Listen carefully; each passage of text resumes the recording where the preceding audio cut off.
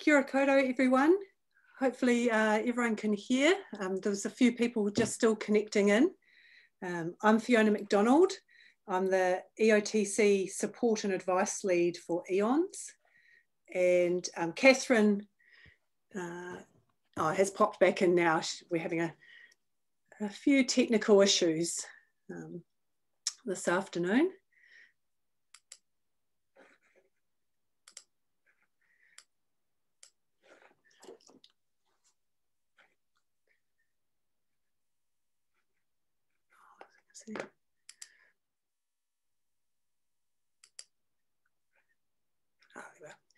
Catherine, are you right to manage admitting people as they arrive? Yes, I'll just open up that screen and I'll keep doing that. Excellent. Okay. Thank you. Right, so we'll get started on the Zoom for today around creating and using standard operating procedures, or SOPs. I'll jump in and out of the slideshow a couple of times as well during the session. But if for most of the session, if you can just stay on mute, that would be great. And you can either use the chat function to ask questions, or we'll have breaks during the session and at the end of the session to answer questions as well. Before we kick off, a really important thing that EONS is really trying to push this year is to make sure that we have as many schools as possible on the National EOTC Coordinated Database. You're probably already on there, and that's probably how you found yourself in this Zoom. But you can check by following the orange button on the EONS website, and we'll have a look at that later. And we really would appreciate your support in trying to get your neighbouring school on board with the database as well, and any networks that you have. Fiona, can I just add to that? Over time, administrating that space, every now and again, I might get a school that unsubscribes. And I tend to go back to them and I explain that while at face value, if the office is getting that information, then they're probably not the right people to decide whether in fact that's relevant. But the important part is that somebody pays a second of attention to the email and acts where appropriate. And that's the most important thing. And it might be, oh, this doesn't apply to me, or that doesn't apply to me. One day there'll be something in there that really does apply. And if you don't know, you don't know. So hence the importance of actually staying there and just spending the moment it takes to scan through to make those decisions. And that's something that, you know, is a really good message to pass on to other schools. Cool. So thanks for that. Thanks, Catherine. So the overarching key messages for this whole Zoom series have been these three that are up on the slide now. The first one is really about understanding why you're doing what you're doing and understanding the procedures you're using to do that. The second point is ensuring that what you're doing is current or doing the same job as the current tools are. And I'll show you at the end of this slideshow where those current tools sit on EONS's website so that you can do that check. And the third point there is ensuring that everyone understands what they're meant to be doing and that they have the skills and knowledge to be able to do it. And the competency there of the staff running the events is really the absolute key to making sure things run smoothly. So what are standard operating procedures? They're a document that describes how you'll run a particular activity, and they cover a whole range of things that you can see there. We're going to have a look at an example one later on, and you'll see the different categories of things that might sit within standard operating procedures. Why would you use standard operating procedures? They're a really good way of ensuring consistency of delivery, particularly when you've got multiple teachers doing the same activity. They reduce down the amount of, or the perception of the amount of paperwork that might be needed to be done for a particular activity. And they certainly allow and encourage the low risk EOTC opportunities, because they provide a really good scaffolding for teachers to see that they can get out there easily and quickly.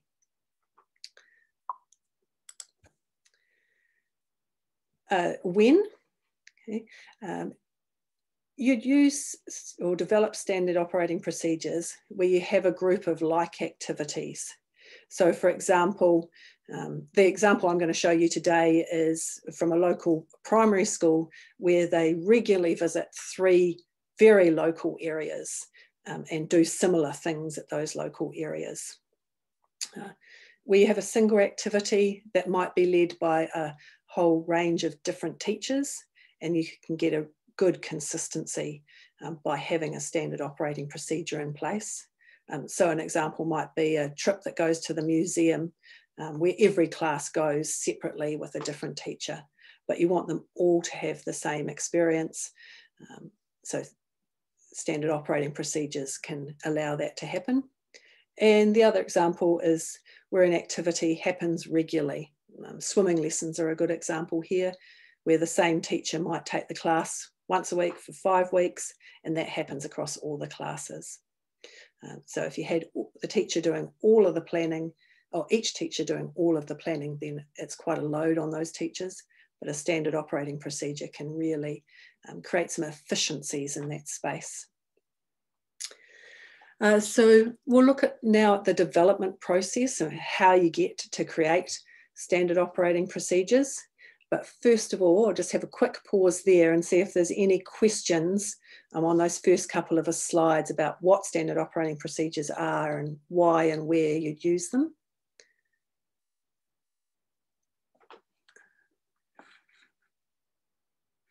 Are there any questions in the chat, Catherine?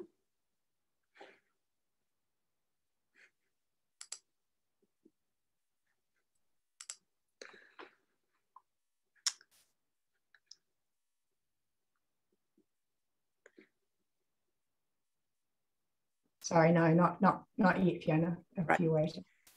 Thank you. All right, so I'm just going to stop sharing this screen and start sharing another one.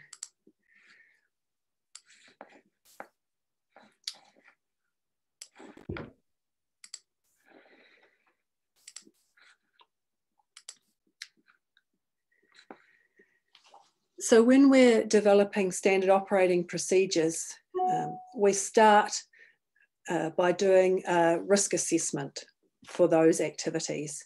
And in this case, I've used Form 2 out of the toolkit, the EOTC Risk Assessment and Supervision Form. This is the latest version of what used to be a RAMS form or a SAP form. And so this is the most current one. If your forms don't look like this, then I encourage you to go off into the toolkit, and I'll show you where that is later on the EON site, and look at the different things that this form does. I've done a Zoom session on using this form before. It's sitting as a recording, so if this doesn't look familiar or using it isn't familiar, then that would be a great place to start. And watch that, and then you can flick me questions as well. I'm happy to help increase the understanding about how to use this form. So here I've identified that I'm looking at local learning activities, and in this case it's primary school, 500 metres maximum, walking to 3 different areas. And I just go through a general risk assessment process where I'm looking at what could go wrong, and there's a whole list of things down the side here that could go wrong, what would cause that to happen, and then how serious is that. And this first risk rating is without any controls in place. So if I was just to stand at the classroom door and say, see it, well, off to the park you go, come back in an hour, new entrance. you know, there's a high risk involved in that kind of strategy. We're not going to do that. We're going to put some controls in place for managing this activity. A couple of points to note in here. There's controls that are put in place at an organisational level, and then there's controls that are put in place by the leader or the teacher in charge, and not in this particular one, but there's also controls that are put in place by the participant. So you might end up with 3 categories here. In this case, I've got 2. After each control, there's a little M, and in some cases a little E for eliminate or minimise. And most of your controls will be minimise. An example of an eliminate control here would be we're going out the back gate to the park. We're not going near any roads. So we would be eliminating a collision with a vehicle because we're not going near a road. That's not the case here, so there's no ease in here. Then I have a look at who's going to be in charge of that. And then finally, I consider what's the residual risk, the risk left over, or the level of risk left over after these controls are put in place. And you can see that without any controls, I'm thinking that's a high risk. With controls, I'm thinking it comes down to a medium risk. And there's a whole matrix and explanation that sits behind this that you can see in the other Zoom. So I just work through that process, identifying all the things that could cause harm, the hazard that would cause them, the initial rating, the controls, and then the residual rating at the end. You can see here, here's an example of an elimination strategy. We're avoiding those things altogether. So it's an elimination compared to a minimisation strategy. It continues on, lots of things to consider there. And I'm basically working through the whole risk assessment process for that activity. Going on down, once I've done that, I move down to the next part of that planning template in Form 2. Now these things I'm not going to fill in this development process because these are particular to the day and the group of students that are going on the activity. One thing that is good to consider here is if you've had any past incidents at those particular places and what learnings are there, and have you taken those learnings into account when you've developed the controls up in this column here. Okay, so learnings are important. Are they in your controls now that you've learnt them? The next part to look at is the supervision requirements. And at this stage, because I'm developing this generically, I'm not thinking about particular people, but I am thinking about the roles and the competencies that are required for that type of event. So I'm going to need a person in charge. I want that person in charge to be a teacher. Therefore, they're going to have a police check. Their group management skills, they're a trained teacher, so that's going to tick that box. Over in this last column, I'm thinking about what induction or training that particular role will need to safely run that activity. In this case, for the person in charge, they're going to need to know a little bit about how the safety management,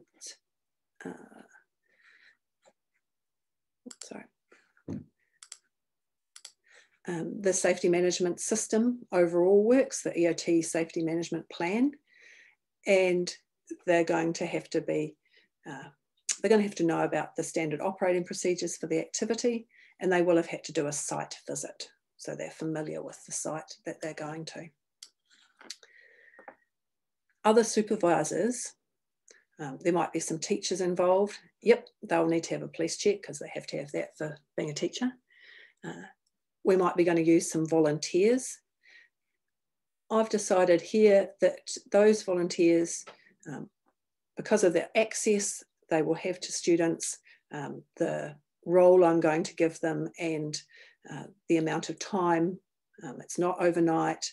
They have no individual access to students, that I'm not going to require them to be police checked. That's a decision for your school to make. They don't have to be police checked as volunteers. But over here, in what induction and training those two roles need, yep, they're going to need to know about the site, and they're going to need to understand the standard operating procedures for that activity. I'm also going to need a first aider. That could be the teacher or volunteer, I've decided. If they are a volunteer, because of the kind of access they might have and the contact with students in a first aid role, then I've decided that I'm going to require that they are police checked. Again, that's a school decision. And obviously they need a first aid qualification. They're also going to need to know about the site and the state and the SOPs for the activity.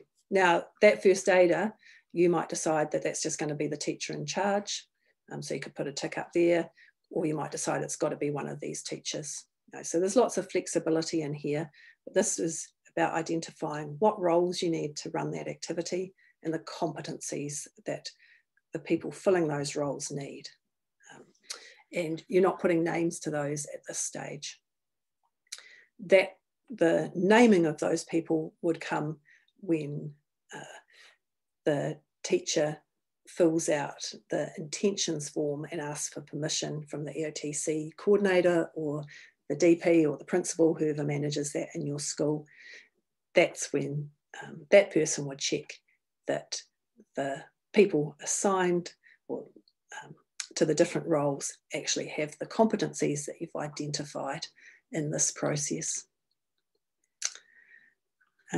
Moving on down, you're not going to know these things at this stage, and you're also not going to know the supervision structure for that particular event, because you'll need to work that out once you know the competency of the staff, the particular group of students. You might have students that need teacher aid support, and the conditions on the day, summer, winter, those things all have different requirements, and you need to consider them when you're deciding the supervision structure for that particular event. Any questions around this process so far?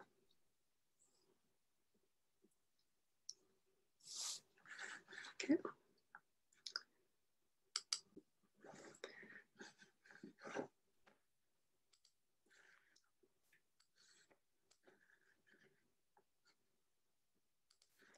Swap over to the next stage.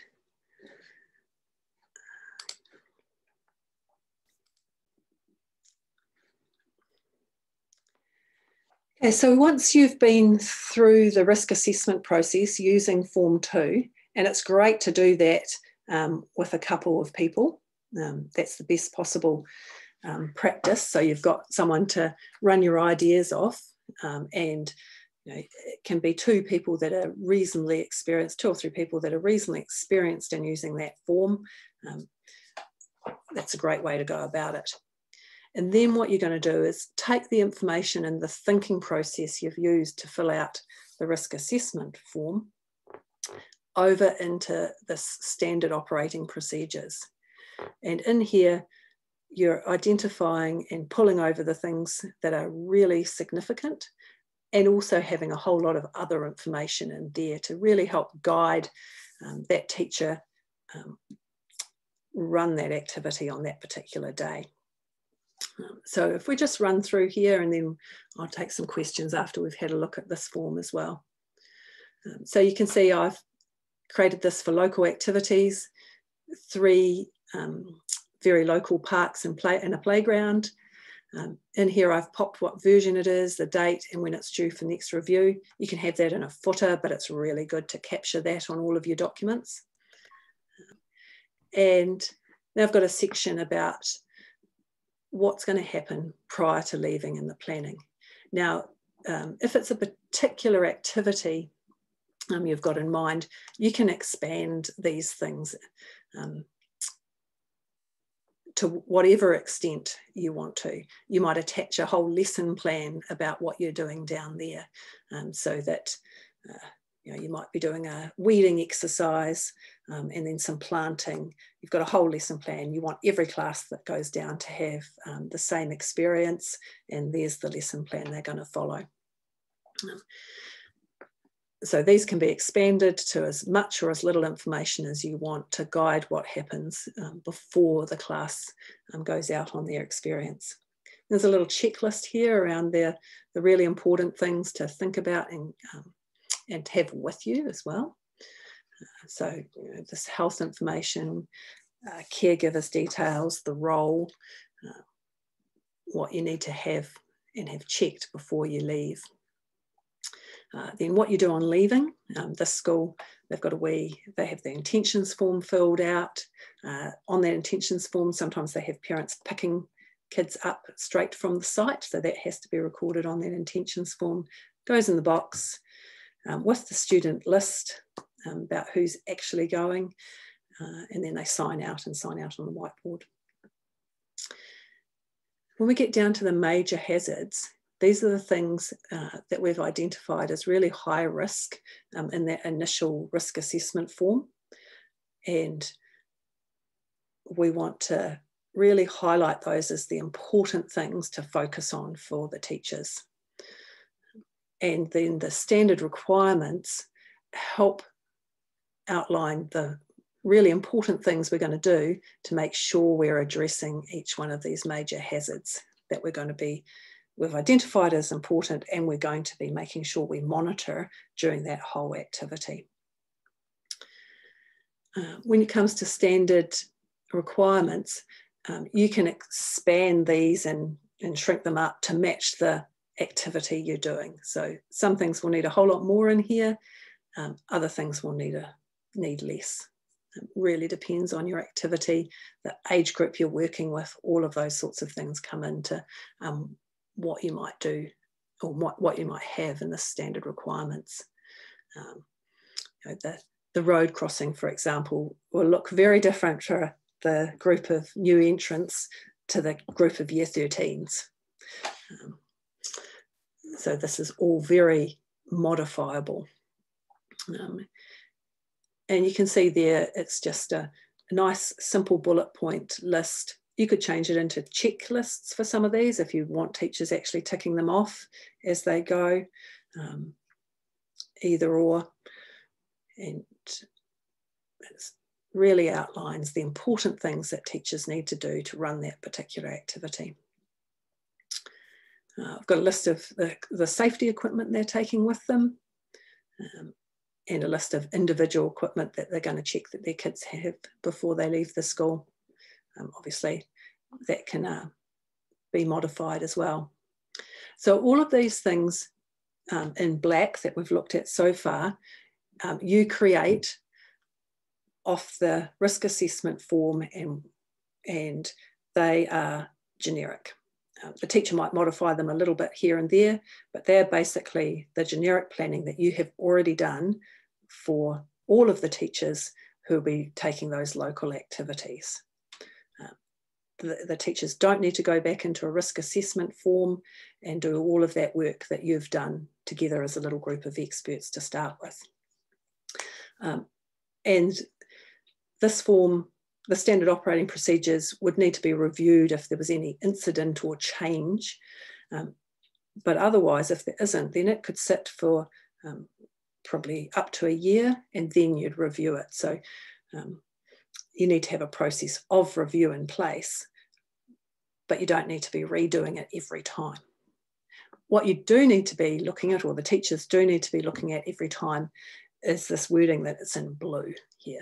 So they're going to think about the participants they have on the day and what is particular about that particular group.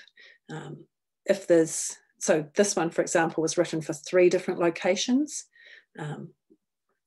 but for going to one of them, they need to consider with that age group and the route they're going on, there's something particular they need to consider about that. And also at their location, there's something they need to consider about that location. And that might be one that it's different from a summer day to a winter day. That could be an example where you'd have something particular in that location box. Front of mind and the hazards on the day, those are, just as they say, the thing you really want to bring to everyone's attention. So in this case, Bob's allergic to wasp stings. You want everyone in the group, or all the supervisors in the group, to be really conscious of that. If you suddenly arrive down to the park and it's full of wasps, you want to know about that, and that's going to change what you're doing then and there. So they're the things you really want to be thinking about on the day for that particular group. Here's just an example. You might have some particular contacts that you need for that event. And then here's a little site map. So this one's got the 3 different routes to take to the 3 different areas. We've talked about water in particular here being a hazard. And so it's just identified. It's just about making it really clear for everyone about where you're going and how you're getting there. And then the last thing on here is what you need to do on return. The process for telling people you're back at school. If this was one where you were coming back after school or a bigger school, you could have a process where you text someone to let them know you're back. Completing an incident report if you need to, returning the first aid, noting any usage. That's really the expectations that you have when they get back into school. Once it's completed by the teacher in charge of the event, so they've changed the blue wording to make it for their group on the day they're going, they'd put their name in here, the date. Whoever's in charge of approving that at school would do the same over here, their signature or name and the date. And that's it. So I'll just stop that one.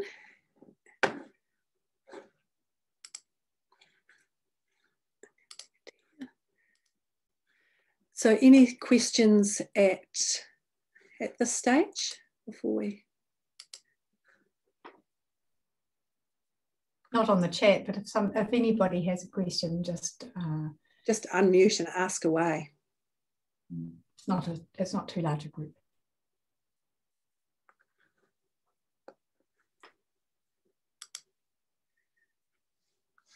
Okay. Yeah, I have a question. Oh. More of a comment rather than a question. Okay. First of all, I apologise for being late. I was caught in traffic, but I just come along at 4 o'clock and managed to sit in. I'm actually quite confused as to how to do this. The SOP, to make one up. A lot of information is on the RAMS forms.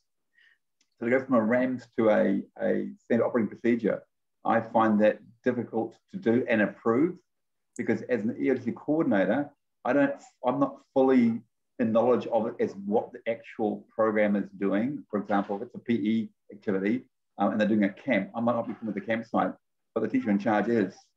So the standing operating procedures is fine for the teacher in charge, but not for me who doesn't know the campsite.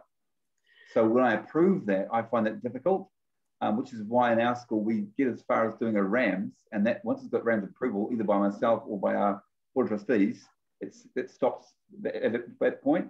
And any other operating procedures is taken by the teacher in charge. What are the ramifications around incidents when I'm not fully aware of the operating procedures? Oh, right, there's a lot in there, Gary. Sorry. No, that's fine. So standard operating procedures are definitely easier to develop for low risk local activities. So that's the first consideration. If you're using an external provider for your camps, they will have standard operating procedures for a lot of the activities they run. But going through, and there's absolutely nothing wrong with developing the risk assessment form and including the supervision, that first form we looked at, developing that all the way to the end with all of the information on it for that particular activity on that day, and using that. Sorry to interrupt you. The risk assessment form is the same as the RAMS, correct? Yes, it's the new version of a RAMS form. So the RAMS form doesn't have on it, unless you've modified it, the risk rating, the initial risk rating and the residual risk rating, which you're required to do under the new health and safety legislation. So, and also historically RAMS forms contain a lot of information, and important stuff can get missed just because there's so much on there. And that's one of the advantages of SOPs, or standard operating procedures, is you're actually being really considered about what the really important stuff is, identifying the stuff that's going to really harm students, and therefore is the most important thing for teachers to be aware of and to be managing. And it doesn't get lost in the miles and pages of things that can be on a RAMS form or a risk assessment form that need to be thought about and considered, but aren't the things that are going to kill or maim a student. Right. So I think my concern is more around what might, I've got to roll this new program in for my staff, and it's going to be, change is always going to have to come with resistance. So if I start asking staff to now produce a SOP, which is a requirement, it's going to be a lot of resistance to that. Yeah, no, a SOP isn't a requirement. It's a way to make staff's life easier. Right. And you would only, well, it's kind of key to consider when you're doing it. It's best to do for low risk local activities that happen all the time, or are run by a whole bunch of teachers, and you want consistent practice across all of those teachers for that particular activity. It should reduce down the work that a classroom teacher has to do, because you'd want to do it either as the EOTC coordinator with the staff member, the teacher in charge. So you might have 2 or 3 people that kind of run and manage the camp, even though there's a lot of staff that go on a camp.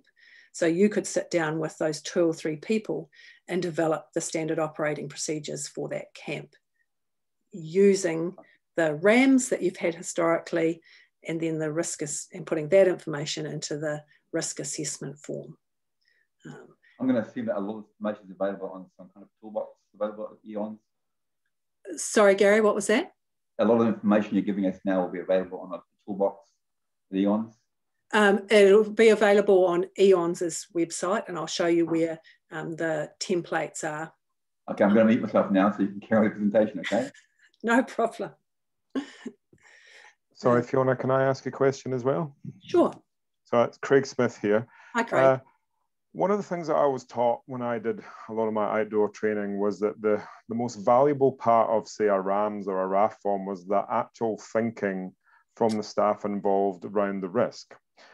And that was there to make them more switched on to those risks and thinking about how they were going to manage them and deal with them if things went south. By doing a SOP where most of the work's done for them in terms of the risk management, is that kind of possibly taking away that layer of thinking around that risk management because they are not really sat down and thought about it in as much depth as they might otherwise? Good question. And I think it is trying to strike a happy medium in there. For your high risk outdoor activities, I think you'd find that you stay in the risk assessment form process, and you spend more time in there. The staff involved in those type of higher risk activities have a greater level of expertise around assessing risk and what those forms look like and how to pull out the important information and use them.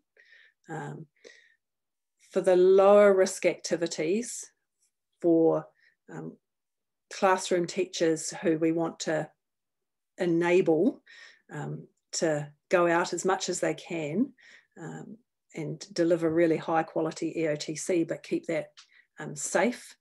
A SOP is a way of making that much easier for them to get their head around, but really identifying the important things to manage on the day, if that makes sense. I mean, the best practice is having as many people around the table developing the SOP as you could. So if you, absolute best practice would be having anyone that's going to run that activity over the year sitting around a table, working through the risk assessment process, and then taking that information over to a SOP with all of the other additional, classroom information, what you're going to do there, why you're going there, attached to that as well. I mean, that's fantastic. Good practice planning. But whether you've got time to do that is another question, and whether there's a happy medium in there that actually you take your expert risk assessors, they do that first bit of planning, and then other teachers and the volunteers are looking at a much simpler form that they can understand. If that makes sense. Yeah, it does. Sorry to take up your time, I've got one more kind of question for you. Yeah. We're reviewing kind of the whole EOTC thing at my school, and one of the things that's come up is not necessarily having an SOP for specific activities like the example we gave a bit, for kind of generic things. Like one of the things we've identified at our school is that the kids embarrass themselves and embarrass the school mostly, if you would, when they're doing dumb stuff around the accommodation in a public setting. Yes. When they're on camp or at sports tournaments and stuff like that. So instead of having a SOP for a specific activity like the 3 park examples you gave, would it be all right to have something like, this is the standard operating procedures for accommodation? Yeah, absolutely. Settings when you're away on, say, this winter sports tournament or something like that. Yep, absolutely. And sport is a great example where SOPs are really useful. You could have and we used to have at my old school, indoor sports SOP, an outdoor sports SOP, a local visit sports SOP, and a transport. And I talked about the transport one in the transportation Zoom a couple of weeks or a month or so ago. So it's those type of activities that happen all the time, and where you don't want to be doing a risk assessment form, and the risk assessment form is too large and complicated for everyone involved in the supervision team to engage with. That's another way. So the short answer, Craig, is yes. Yep. Okay, thanks very much. Cool. So just a couple of points to remember, and it's really important that both the SOP, if you're going down that pathway of using a standard operating procedure, or the risk assessment form, are just part of a package for an activity. They're not the whole planning for the activity. So the package must also include the student information that needs to go with you, the staff and volunteer medical information, and often that bit is missing, particularly around volunteers.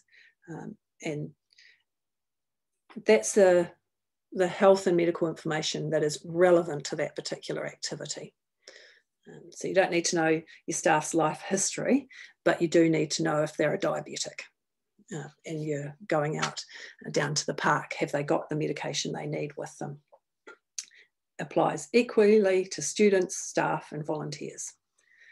And you also need your emergency response guide as part of that package, and that's really important for both the risk assessment form and that planning, and for the standard operating procedures. That emergency response guide is there, whether it's cut and pasted onto the end of the SOPs or risk assessment form, or whether it is its own document. schools manage that in all sorts of ways. Other key points, as we've already talked about, the risk assessment form and the standard operating procedures are both ways of communicating how you're planning to manage safety for that event. You wouldn't do them both for the same activity. You use the risk assessment form in the planning process for SOPs, but then you don't use it again. So you have a choice about whether you use the risk assessment form for the activity, and that's what you share with the other teachers and the volunteers going. That's what you use to talk about with the students, or you use that tool to develop a standard operating procedures, and that standard operating procedure, and that's what you use to talk about with the other teachers that are going, and with the volunteers that are going, and with the students that are going, and you use it over and over and over and over again. You don't need to go back to the risk assessment form for the next time that activity runs.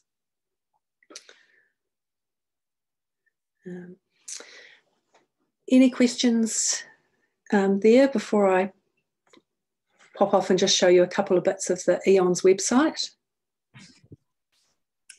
Yeah, sorry, I have a question, Fiona. Sorry, I apologise. I'm just on a casual stroll home. Lovely, Sandra. Via my phone, but my question would be the pros and cons of a SOPs versus it just being immersed within the EOTC approval. So does a SOPs, is the idea that that still gets attached in and goes through the approval process of the EOTC coordinator or whatever system's working within that school, would be question one. And if so, the SOPs appears to be similar to what a RAS would cover anyway, except with the emphasis on the day checking by staff, because there's multiple staff going to be repetitively using that form of risk assessment / management strategies and minimization strategies. So therefore, is there any resistance in terms of best practice about immersing it within the usual EOTC processes, but having a long-standing time frame of dates? So for example, we currently have like a year 9 trip that goes out and into a local primary school where they read to the primary school kids. And at the moment, the process is that they put in an EOTC form with the RAS form, and that RAS form gets shared around all staff that may be doing that program in the schools. And there's the emphasis on the day box and the needs of that day.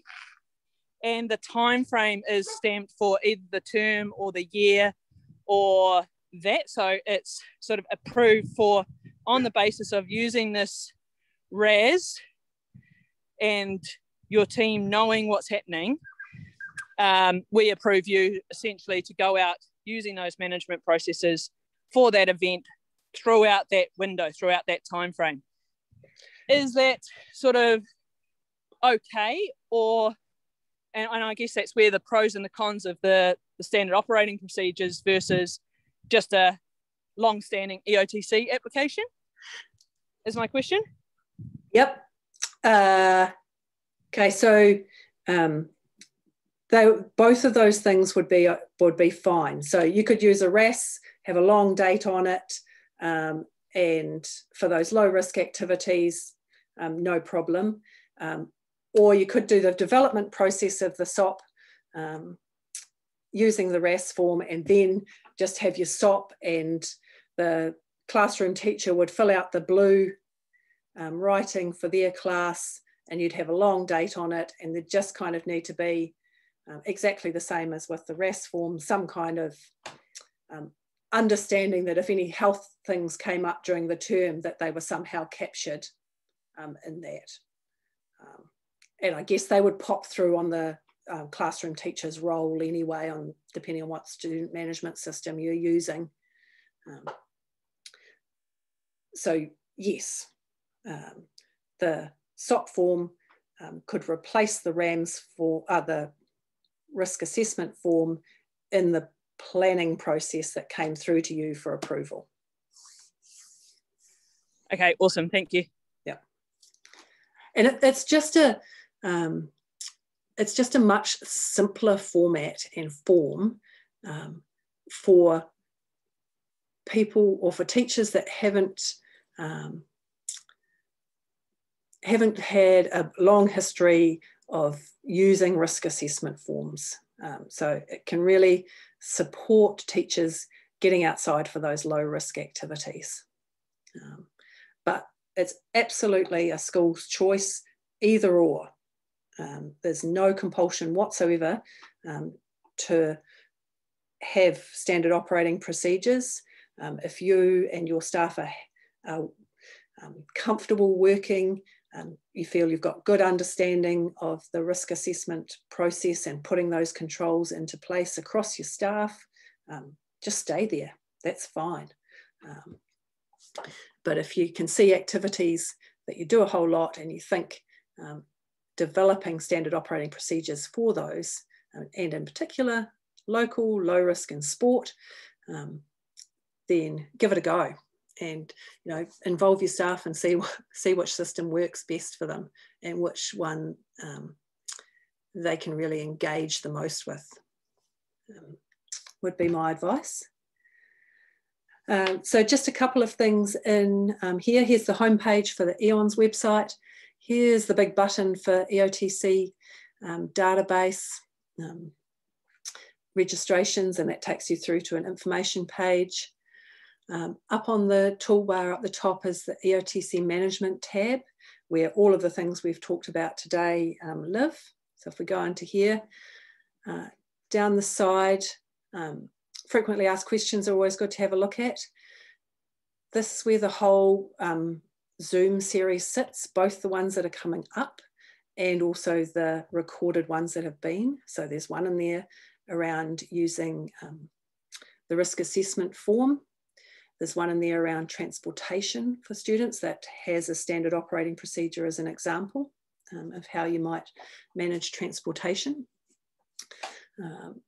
And I'm always after ideas about upcoming Zooms. So if there's something in particular that we haven't looked at that would be useful for you, please let me know. And I can slot it into the series. The next one is looking at systems for sports and supporting sport coordinators. And that's coming up next month. Also in here, this is where you find the most up-to-date current safety management plan template and the toolkits. So that's where this form 2, the risk assessment form, and form 3, the standard operating procedures template, both sit. And I would encourage you to look at those forms and see how they look compared to the forms you're using. Particularly if you're still in a RAMS space, I'd really encourage you as you plan activities going forward that you look at getting that information off your RAMS forms and over into a risk assessment form template that is the current template in there. It certainly doesn't mean you throw out all of your information off the RAMS form. You can, and it's really important that you take that learning and the information off the RAMS form because you've developed that over a series of years, hopefully, and through review, but just get it into that new template, and then that will guide you around what the risk level is with no controls, and then once you've got your controls in, what that risk level then looks like. So that's important for good practice. I think I've covered everything in there. So this is my email address down here. Any questions you want at any stage, if you would, we have at any stage, if you would like to have a look at the 2 examples that I popped up today on local activities. They're just drafts and they are more generic than you would develop in a school where you know your students and the particular activities, but I'm quite happy to send those out to anyone. You can just flick me an email at that address and I'll send you the drafts out. So any other questions at this stage? Yes, I just raised my hand there, if I can. Hi, Gary. Just one incident, I should say one question raised by my deputy principals regarding events that's particularly important with COVID lockdown procedures. If we had another alert level 3 lockdown and we have an event where we have a group going outside of Auckland area, I'm asking a question that can be answered by you, Fiona, or anybody else in the forum. What would be the most likely procedure for getting our students and staff back to school if we are on an alert level 3, for example, and there is no movement of traffic? Sorry, what was the very last bit of your sentence? If we were on alert level 3, but the rest of New Zealand was alert level 2, yep, and we were unable to move because there is police checkpoints. If we were in an event outside of Auckland region and the lockdown, what would be the most likely process of getting staff and students back? Yeah. For all the past lockdowns, you have been able to go home, where particularly where you're going into a higher alert level. Yep. So I don't think you'd have a problem, and you're also likely to have enough warning to get home. So it would be a decision-making process at the time, but I would suggest it would be likely that as soon as you knew there was an alert level change, that you would make a decision to stop whatever you were doing and get home as soon as you can. And probably you're going to have time to do that between when they announce the lockdown and when the lockdown actually starts. And if you're going from level 2 into level 3 and you're going home, and particularly delivering students home, then there hasn't been a situation where you haven't been able to do that so far, and I would suspect it would be unlikely that there was one. Okay, I'm just thinking about an event where we're sending our group to Pinnacles next term. Yeah, Pinnacles could be 1 or 2 days in the bush. Yeah, and having to get 1 or 2 days to get out in time for the lockdown. That would be quite difficult for them. Okay, just a consideration, Armin. Thanks for that response. Appreciate that. Cool. Any other questions out there?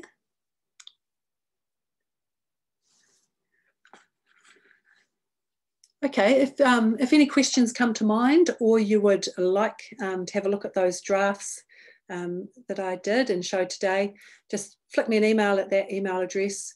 And again, thanks for attending today, and at any stage you can flick questions through. They don't have to be related to what we talked about today, but it is best if they're related to EOTC management.